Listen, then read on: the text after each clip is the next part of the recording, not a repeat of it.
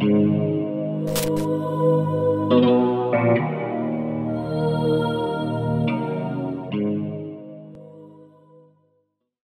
to another edition of the Original Gangsters podcast. This is a quick hitter edition. I'm your host, Scott Burnstein. Today, I want to touch on something, piggyback off of some reporting from our friends over at Mob Talk, Sit Down, Dave Schroutweiser and George Anastasia. They're the OG reporters, the best mob intel you'll ever find in the New Jersey, Philadelphia area is going to be coming from Dave and George. They had a blockbuster report last week about a appeal coming on a case back from the 1990s related to the Lucchese crime family's New Jersey crew. Marty Tassetta, a one-time boss of that family for a short period of time. He was kind of the third in charge for a long time.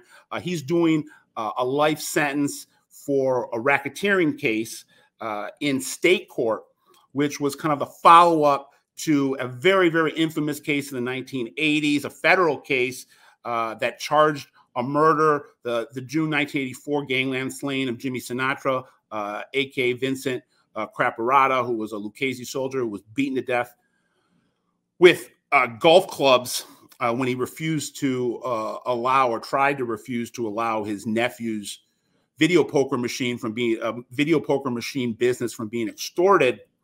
Tassetta and a number of other members of that Jersey crew were acquitted in what became the longest federal criminal trial in American history. It lasted for 2 years. A movie got made about it with Vin Diesel called Find Me Guilty.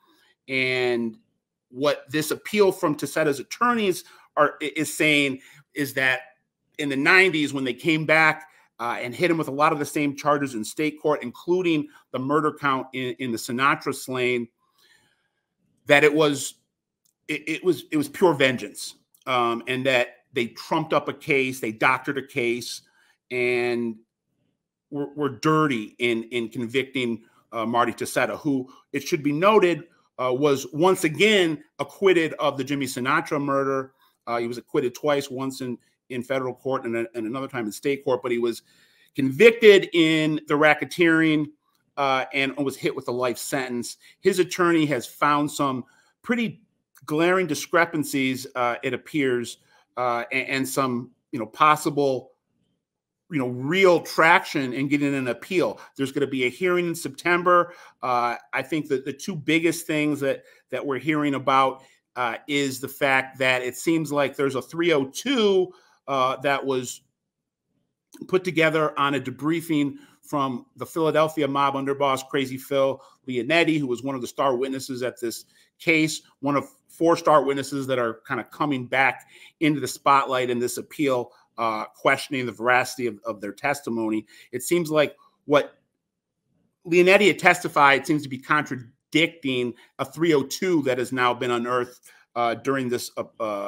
in the process of building this appeal. They found a 302 from Leonetti's that contradicts his testimony on the stand. And then there also appears to be some records related to a dentist appointment from about 40 years ago that were tied to Marty Tassetta that his appellate attorneys right now are claiming could have been fixed or doctored with to affect his alibi. And the dates could have been changed. It's some questions for the judge. It seems like there's going to be a hearing on this, and Marty Tassetta might have a chance at freedom after all these years. He's in his early 70s. His brother, Michael Mad Dog Tassetta, he's out of prison. He's been out, I think, for 10 years or so. His boss back in the day, Tumac Asatoro, was one of the guys that eventually took the stand against him in the 1990s in the state case. He's off in witness protection somewhere. But Marty Tassetta is still fighting. We might end up doing an episode, a full-length episode, on the incidents and the circumstances surrounding the Jimmy Sinatra murder. I think it's really interesting. It involves multiple crime families, a series of 5 different sit-downs across 3 states in 3 months over the course of the summer of 1984. The Lucchese's and the Philadelphia Bruno Scarfo crime family were fighting over Jimmy Sinatra's nephews, the Storino brothers, their video poker machine business. It was being extorted, and two crime families were fighting for percentages of it. One of the sit-downs took place in Little Italy and involved the bosses of those two crime families, Tony Ducks Corallo and Little Nicky Scarfo, Crazy Phil's uncle. And at that meeting, Tony Ducks allegedly started screaming and threatening to kill the Storino brothers. It's interesting how it got resolved. Eventually, the New Jersey crew of the Lucchese's took ownership of the video poker machine business, and at the final sit down that decided that, Tumac Esatoro was like taunting one of the brothers who was shaking, literally like turning purple and sweating profusely, shaking in his seat, because he knew that this guy that had killed his uncle was taking over and was going to have a heavy-handed presence in his life, and it was something that was very visceral and was discussed at that trial by Phil Leonetti, who was there, and by Tumac Esatoro. So we'll keep an eye out on that appeal. I think I might want to try to do an episode on that extortion and on the Jimmy Sinatra murder with Marty Tossetta's attorney. I'm going to try to set that up.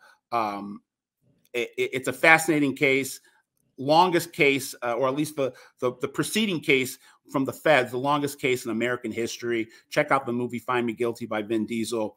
But Marty Tossetta seems to have some a window. You know, it seems to be there might be some light at the end of that tunnel, possibly, and could get him out from under that life sentence from a racketeering case, because he was acquitted of those two murders. And if you believe his attorneys, it looks like this might have been a case that was, you know, a dirty case, and that he might have been set up in some regards. So we'll keep an eye on it for you here. Shout out to Dave and George over in on the East Coast. That, you know, for any type of mafia information you want, coming from New Jersey, Philadelphia, those are the guys to get it from. And a great job by snuffing this out and letting us all know about the appeal.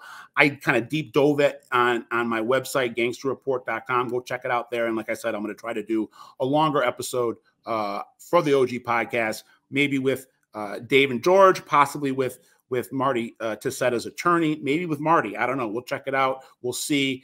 And maybe we'll do that leading up to the hearing in September. I will be back on another long form edition with my partner, Jimmy Buccellato. Thank you to Ben behind the glass for always producing us great. And we will see you next time on OG Podcast. Scott Burnstein out.